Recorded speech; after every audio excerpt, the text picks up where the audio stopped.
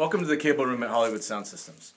Whenever we have a cable on the shelf, we know it's been properly checked and wrapped.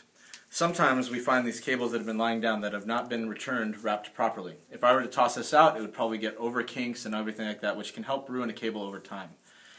In that process, we do sometimes, when we rewrap it, we have to do the baking process. And the reason you'd want to bake it and get the cable to smooth out is that after time with those kinks and those twists, you can degrade the cable, which means that the audio signal that passes through these conductors will not sound that good. So from cable to cable you can get a different sound. It can also ruin the tone of a show.